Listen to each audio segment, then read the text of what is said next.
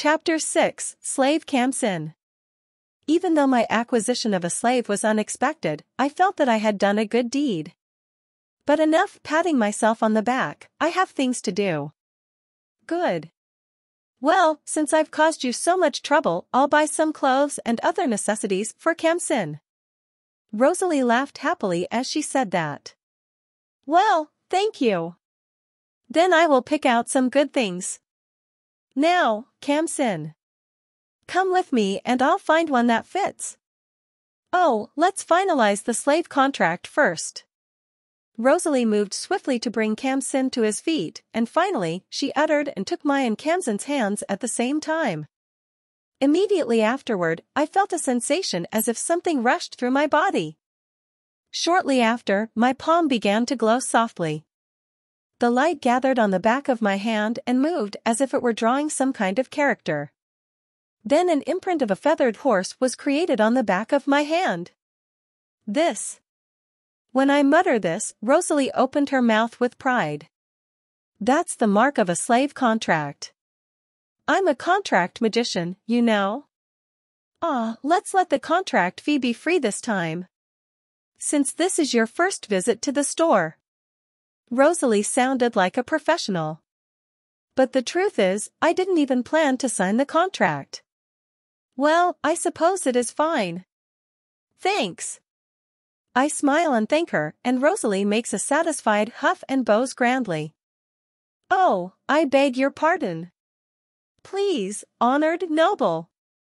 I'll show you around. Finally remembering that I was the son of the Marquis, Rosalie suddenly began to show me around and with almost in a comically respectful manner, and I followed, laughing. This are the food and condiments. Over there are common commodities.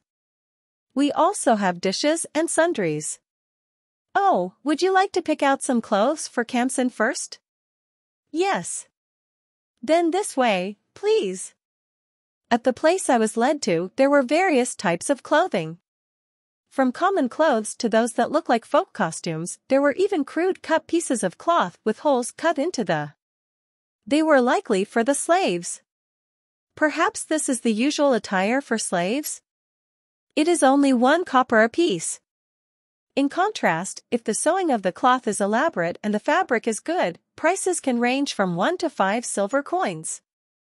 At least, according to what Rosalie says. As far as groceries and other items are concerned, 1 copper coin would be about 1,000 yen. A silver coin is going to be about 10,000 yen.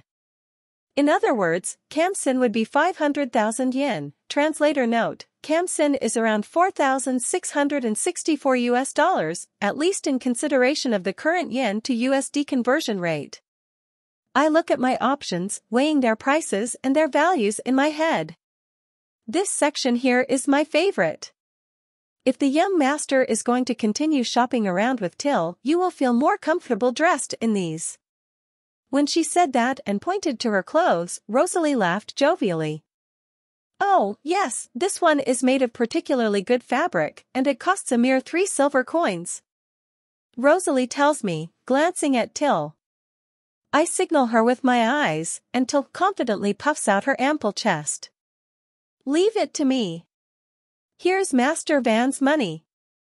I laughed as I received my money from Till, who offered it to me with a self-satisfied look on her face, and pulled out the coins I needed from inside. Now all we need is some underwear and maybe some shoes. Of course. In that case, I know some good shoes to go with your clothes. Thus, my first day out was a fun shopping spree of slaves and clothes and such. Completely unplanned.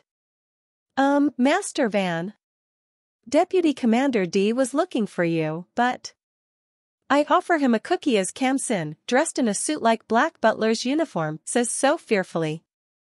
Translator note, disclaimer, due to the nature of the Japanese language, sometimes gender pronouns can get mixed up. So Kamsin might be a male, but until decisively proven otherwise I will continue to translate them as female. Edit, future me here, Kamsin is a guy. So yeah. Please tell him I'm not here.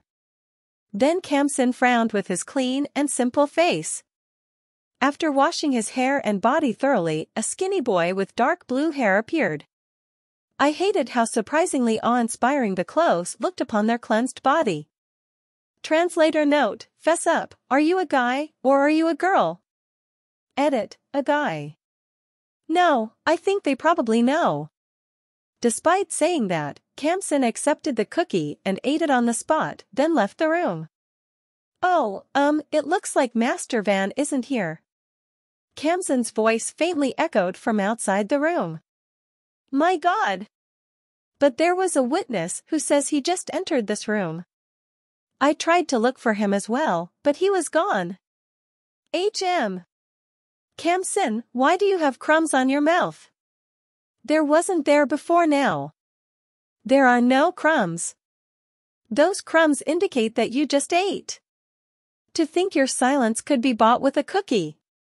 Van has some nerve to ignore the orders of the vice commander of the order.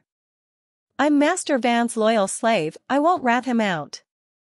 D snorted as Kamsin clearly declared that he was on my side, not letting D's pressure get the better of him.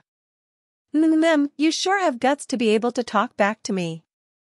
Alright, then I'll train you instead of Van Sama. You should treat it as an honor. Wah. Me? Sir? They had a very pleasant conversation, after which Kamsin was taken away. It would seem that Kamsin will also receive the special training from health that I received. Poor thing. I had no choice but to quietly follow them, even I felt a bit guilty.